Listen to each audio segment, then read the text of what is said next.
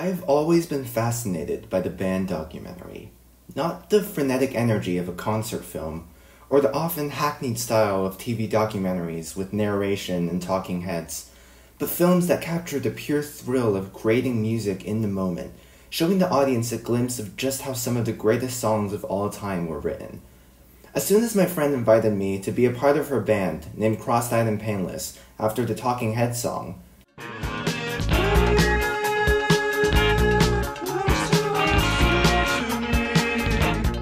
I thought about how I could make something out of the experience. And so, starting from January this year, I've been recording every step of our progress as a band, from performing terrible covers, experimenting with effects, and wondrous moments of creativity. Now, I am proud to present to you Crosseyed and Painless, a band documentary. Merry Christmas and a Happy New Year from Crosseyed and Painless. It's March! Before we start, let's introduce the band. This is our drummer, Melody. I met her on Twitter, which is kind of extraordinary if you think about it. We met in real life at a screening of the legendary concert film Stop Making Sense at I-Square, which is also where I met Alan, our guitarist, who is a bit of a psychopath, but I love him nonetheless. Finally, we have Noelle, our singer, who Melody met at the AIA Carnival. She's really, really great. We have also had several lineup shifts over the 5 months we've been a band, so the full lineup isn't completed until practice number 4. But without further ado, let's begin our journey. Day 1 was messy. At this point, I had barely met any member of the band more than a handful of times, and I had not even met our first bassist, Harrison. Melody was late by 2 hours, so our multi-instrumentalist, Ryan, had to substitute on drums for most of the session. At this point, I was completely new to the idea of being in a band, so we spent a few hours playing some really bad covers of songs that we only knew vaguely. So here is a terrible cover of Weezer's Buddy Holly, where I tried to experiment with a weird camera angle.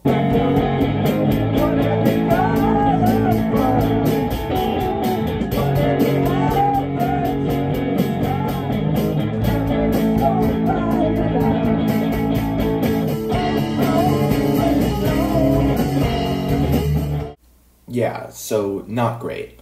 It wasn't until we randomly decided to do some jamming, pretty much just improvisation, that we really started to get in the groove of things. We had worked out a decent Django pop progression, and actually wrote some really nice licks and melodic lines. But we didn't really go back and explore those ideas further. But I think it was here that Alan and I would really start to understand each other as musicians, and begin building what we were playing off of each other. You can see it in this clip, when Alan and I start to solo differently, but end up converging on a single melodic idea.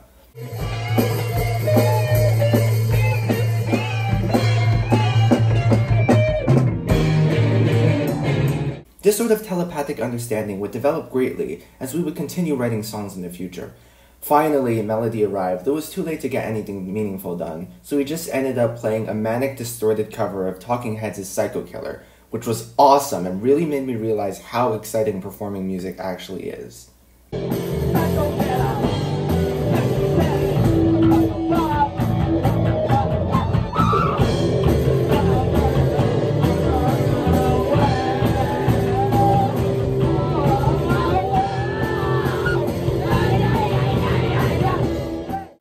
Day 2 at least saw everybody show up on time, thankfully.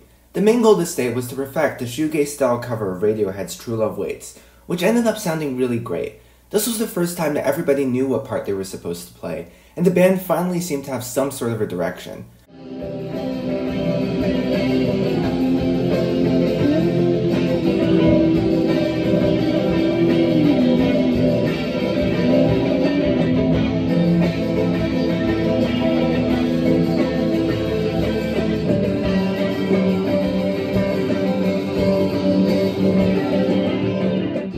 We also screwed around a lot, spontaneously jumping into a cover of Nirvana's Smells Like Teen Spirit, which was actually pretty good. Yay!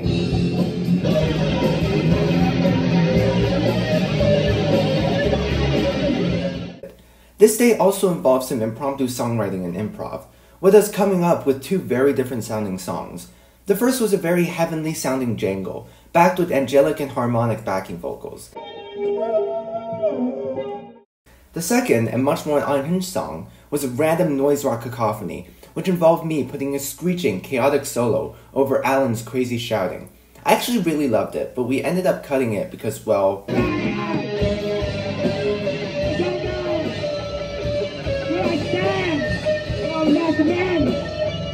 Day 2 saw the band really getting to grips with performing together, and the first time we really sounded like a band.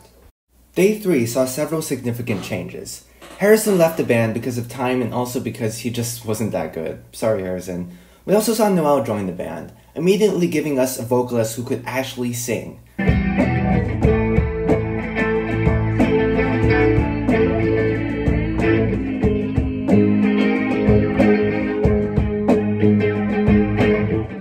The focus was still True Love Waits, which we frankly nailed, but we also branched out and worked on original material, whilst also spontaneously bursting into several horrendous Britpop covers. This day was pretty bad in terms of songwriting, but we did manage to come up with an interesting Midwest emo-inspired riff. This wouldn't really develop into anything though. The most impactful moment of the day occurred at the end, when Ryan provided us with some earth-shattering news. Oh yeah, I forgot. I'm quitting. What? Yeah, I mean, yeah, no, it's hilarious. What? You're quitting? What? You're leaving me? No! Yeah. You're leaving? Yeah! Just don't leave! Just don't leave! Truly heartbreaking. And with that, the finalized lineup of Crosseyed and Painless will be created. Unfortunately, having 4 people show up every Saturday proved to be much more difficult than I had previously expected. The next 2 sessions proved to be very unproductive. However, I didn't say that we didn't have a really good time. Noah was busy because of exams, so we went to a trio for days 4 and 5, with me converting to the bass. The most significant moment of these sessions was probably a post-punk / cold wave song that I supplemented with random effects from Ryan's pedal board. The build of the song combined with the aggressive fuzz of the bass actually made the song pretty good, and we didn't completely eliminate it from our set list until we realized that the sound of the song really did not mesh with the sound we were looking for.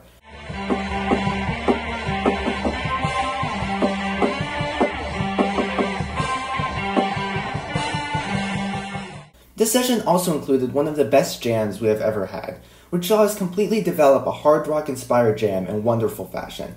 I wish I could show you all of it because the telepathic connection the 3 of us have developed as musicians is really astounding.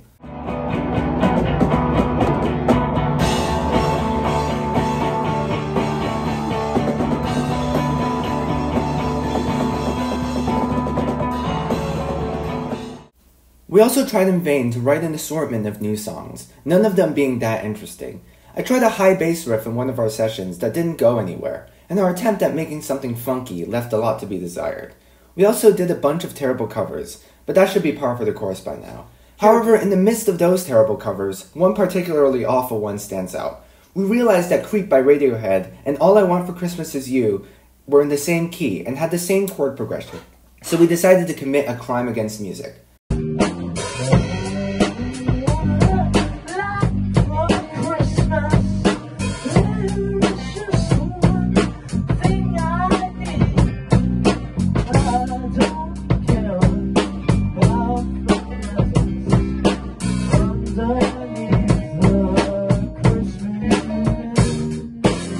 Pretty horrendous. Day 6 saw Noel returning, but further progress was not reached. We put together a pretty good cover of Life During Wartime by Talking Heads. You can tell we all like Talking Heads.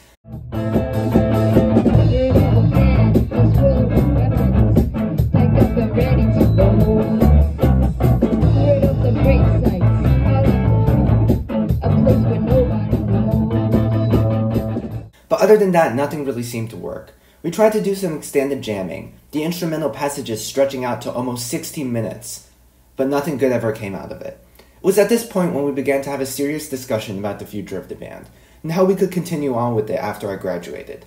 The future of the band seemed uncertain. My bandmates had other priorities. Alan and Melody were working on a launch gig, and we had to temporarily put things aside to focus on our gig at the Rugby Sevens. We had done 6 full practice sessions and nothing meaningful had come out of it. However, we would have one more practice before the Sevens. Day 7 was going to be tiring. We had originally booked the room for 5 hours because we had to practice for 3 different bands, but cancellations meant that the practice time went down to about 3.5. However, during the 2 hours that we did dedicate to Crosseyed and Painless, something happened. We We started writing music that was good. We started off with more Talking Heads, this time doing a half-decent cover of Burning Down the House. You might get what you're after. Cool, baby. Shake your body, shake it. Up, all day, that we got. Burning down the house. But in some moments of random creativity, Alan and I both came up with two riffs. Mine was a slower, post-rock influenced tense rock song.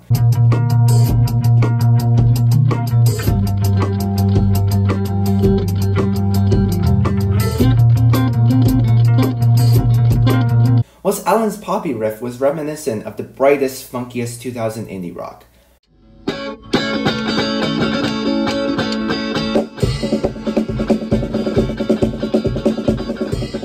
Throughout the session, we would continually work on these two songs, putting lyrics to them and working out the entire structure. By the end of day 7, we had written 2 relatively complete songs. The euphoria we felt as we started shaping these songs together was unparalleled, and felt like we had actually gone somewhere with the band. Day 8 was a disaster. Noel was out, so I had planned for another friend to come join us as a vocalist, but some emergencies meant that only Alan and I showed up, which led to perhaps the worst practice we've ever had. We ended up just doing acoustic covers and random improvisation for 2 hours, made especially worse by the fact that we didn't have a drummer. We tried to be a little productive, but 30 minutes of jamming just left us with a half-decent riff. Day 9 saw Noel and Melody return, and had us finally fully fleshing out the songs. Our excitement at achieving this previously unattainable goal of actually writing a good song was palpable, and we were filled with joy over it.